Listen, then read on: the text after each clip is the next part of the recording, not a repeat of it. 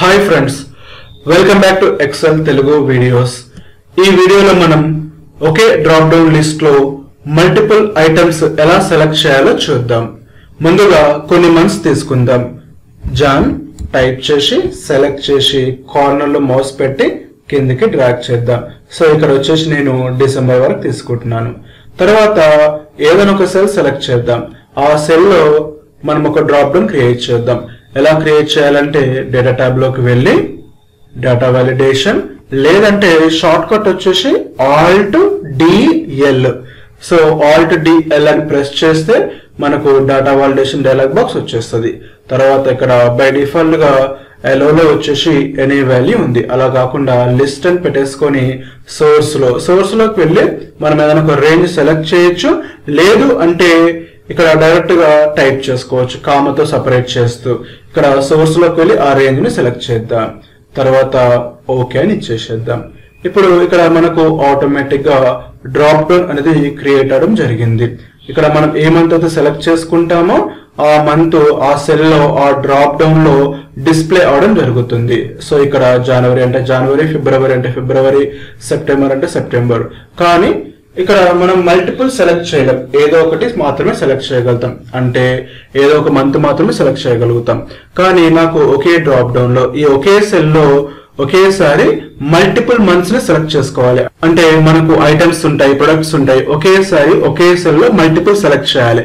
So అలాంటప్పుడు ఈ normal XL functions ని యూజ్ చేయలేం. సో దానికి వచ్చేసి మనము VBA కోడ్ రాయాలి. సో అది ఎలా అంటే ముందుగా మనం డెవలపర్ ట్యాబ్ తీసుకోవాలి. సో డెవలపర్ ట్యాబ్ ఎలా ఎనేబుల్ చేయాలో మనం ఆల్రెడీ ప్రీవియస్ వీడియోస్ లో డిస్కస్ చేశాం. సో ఈ డెవలపర్ ట్యాబ్ లోకి వెళ్ళి విజువల్ బేసిక్ లేదంటే మనం డైరెక్ట్ గా ఆల్ట్ ప్లస్ F11 ప్రెస్ చేయొచ్చు. ఎలాగంటే Alt plus F11. So automatic గా మనకు విజువల్ బేసిక్ ఎడిటర్ ఓపెన్ అయిపోతుంది. సో దీన్ని మాక్సిమైజ్ చేసేద్దాం. తర్వాత ఇక్కడ మనకు ఆ డ్రాప్ డౌన్ వచ్చేసి షీట్ 1 లో ఉంది. షీట్ 1 మీద డబుల్ క్లిక్ చేసినట్లయితే మనకు కోడ్ విండో ఓపెన్ అవుతుంది. సో ఇక్కడ ఈ కోడ్ విండోలో వచ్చేసి మనము ప్రోగ్రామ్ ను టైప్ చేయాలి. సో బై డిఫాల్ట్ ఇక్కడ వచ్చేసి మనకు జనరల్ ఉంది. సో ఇక్కడ జనరల్ కాకుండా వర్క్ షీట్ అని పెట్టేసుకుందాం. సో వర్క్ షీట్ అని పెట్టుకుంటే మనకు బై డిఫాల్ట్ గా వర్క్ షీట్ సెలెక్షన్ వచ్చేసింది. సో ఇక్కడ సెలెక్షన్ చేంజ్ కాకుండా చేంజ్ అని పెట్టేసుకుందాం. సో ఇప్పుడు మనకు ఇది అవసరం లేదు, సెలెక్ట్ చేసేసి డిలీట్. అంటే మనకు కావాల్సింది వర్క్ షీట్ చేంజ్. అంటే అక్కడ ఏమైనా చేంజెస్ చేస్తే ఆటోమేటిక్ గా ఆ షీట్ అనేది అప్డేట్ అయిపోవాలి. సో ఇక్కడ కోడ్ ని టైప్ చేద్దాం. ఇక్కడ టైప్ చేస్తే చాలా టైం పట్టుద్ది కాబట్టి నేను డైరెక్ట్ గా కోడ్ ను కాపీ చేసి పేస్ట్ చేస్తున్నాను. Ctrl+V. సో ఇక్కడ మీరు చూసినట్లయితే డైరెక్ట్ గా కోడ్ ను కాపీ చేయడం జరిగింది. సో ఇక్కడ ఈ కోడ్ ఏంటో ఒకసారి డిస్కస్ చేద్దాం మనం. సో ఫస్ట్ వచ్చేసి మనము ఓల్డ్ వాల్యూ, న్యూ వాల్యూ అని చెప్పేసి 2 వేరియబుల్స్ తీసుకున్నాం. ఆ వేరియబుల్స్ వచ్చేసి స్ట్రింగ్ ఫార్మాట్ లో తీసుకున్నాం.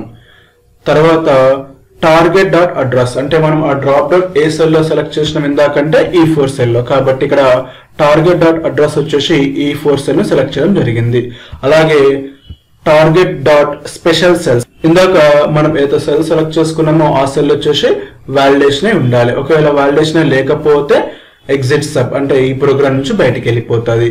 లేదు అంటే వాలిడేషన్ అయి ఉంటే అప్పుడు ఏంటంటే టార్గెట్ వాల్యూ ఒకవేళ నథింగ్ ఏమి లేకపోయినా సరే మనకు ఆ ప్రోగ్రామ్ నుంచి బయటకు వచ్చేస్తుంది. లేదు అనుకుంటే ఇక్కడ వచ్చేసి మనకు కావాల్సిన కోడ్ ను రన్ చేసేసుకుంటది. సో ముందుగా application dot enable events falls అంటే మనకి ఏదైనా ఈవెంట్స్ అనేది పాపప్స్ వస్తే అవన్నిటిని రాకుండా హైడ్ చేస్తుంది. తర్వాత న్యూ వాల్యూ అనే వేరియబుల్ లోకి టార్గెట్ డాట్ వాల్యూ అందులో ఉన్న వాల్యూ టార్గెట్ డాట్ వాల్యూలో మన డ్రాప్ డౌన్ ఏదో సెలెక్ట్ చేస్తామో అది వచ్చేస్తుంది. తర్వాత అండూ చేసేసి తర్వాత మళ్ళీ అగైన్ టార్గెట్ లో ఉన్న వాల్యూ ఓల్డ్ వాల్యూలోకి వచ్చేస్తుంది. ఒకవేళ ఓల్డ్ వాల్యూ అనేది బ్లాంక్ గా ఉంటే న్యూ వాల్యూ అనేది మళ్ళీ టార్గెట్ వాల్యూలోకి వచ్చేస్తుంది. సో వచ్చేసి ఓల్డ్ వాల్యూ, న్యూ వాల్యూ ఒకే దగ్గర అంటే కామాతో తీసేసుకున్నాం. కామా అని పెట్టేసేసి ఇక్కడికి వచ్చేసి టార్గెట్ వాల్యూలోకి కాపీ అవుతుంది. సో తర్వాత ఇన్ కేస్ మనకు ప్రోగ్రామ్ అంతా అయిపోయినాక ఇక్కడ ఎనేబుల్ చేసుకోవచ్చు, ఈవెంట్స్ అన్నిటిని మనం ఎనేబుల్ చేసుకోవచ్చు. లేదు అనుకుంటే ప్రోగ్రామ్ నుంచి బయటకు వచ్చి అంటే ఇక్కడ ఇన్ కేస్ ఏదైనా ప్రాబ్లం ఉంటే బయటకు వచ్చినప్పుడు ఎనేబుల్ చేసుకోవచ్చు. సో ఇప్పుడు అక్కడికి వెళ్ళి చూద్దాం ఒకసారి డ్రాప్ డౌన్ లోకి వెళ్ళి. సో ఇక్కడ ఒకటే మంత్ ఉంది, అలా కాకుండా ఇంకో మంత్ సెలెక్ట్ చేసుకుంటే చూడండి ఇక్కడ కామా అని చెప్పేసి మనకు వేరే మంత్స్ అనేది సెలెక్ట్ అవ్వడం జరుగుతుంది. సో అలా కాకుండా నాకు ఇంకో డ్రాప్ డౌన్ కావాలంటే ఇంకో డ్రాప్ డౌన్ క్రియేట్ చేసుకోవచ్చు. అగైన్ ఆల్ టు డిఎల్ ఇక్కడికి వెళ్ళి లిస్ట్ సోర్స్ లోకి వెళ్ళి అగైన్ ఆ రేంజ్ ని సెలెక్ట్ చేద్దాం.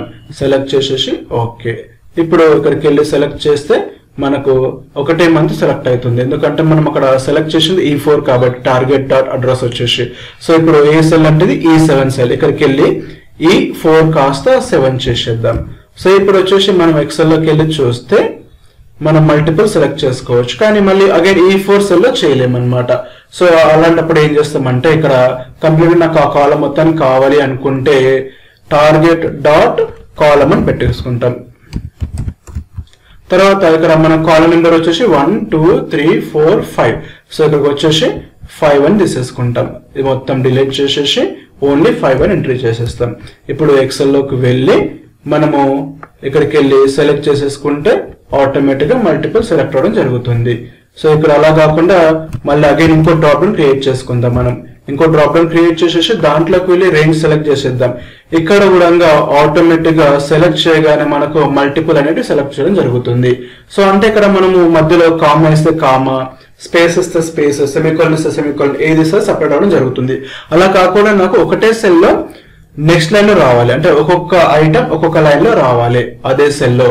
సో ఇక్కడ మనము ఇది తీసేసి VBCRLF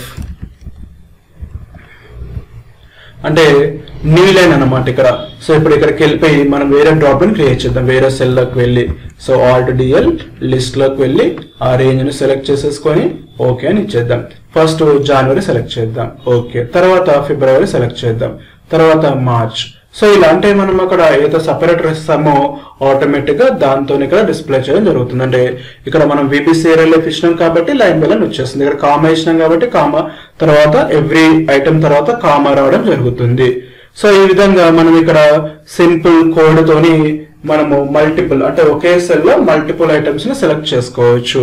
దీంట్లో మనం యూజ్ చేసింది ఒకటి ఏంటంటే ఇక్కడ వాల్యుయేషన్స్ యూజ్ చేస్తున్నాం, తర్వాత ఇక్కడ మనము ఆ ఓల్డ్ వాల్యూకి న్యూ వాల్యూని యాడ్ చేసేస్తున్నాం, కాన్కాటినేట్ చేసేసి డిస్ప్లే చేయడం జరుగుతుంది. అంటే ఒకటే సెల్ లో తీసుకోవచ్చు, లేదంటే మల్టిపుల్ సెల్స్ తీసుకోవచ్చు, లేదంటే ఆ కాలం మొత్తానికి ఒకేసారి ఇవ్వచ్చు అనమాట. సో ఫ్రెండ్స్ ఈ విధంగా మనము మల్టిపుల్ అంటే ఒకటే సెల్ లో మల్టిపుల్ ఐటమ్స్ ని సెలెక్ట్ చేసుకోవచ్చు. Thank you friends. మీకు ఈ వీడియో నచ్చినట్లయితే మా యూట్యూబ్ ఛానల్ ని సబ్స్క్రైబ్ చేసుకోండి, అలాగే ఈ వీడియోని మీ ఫ్రెండ్స్ కి షేర్ చేయండి.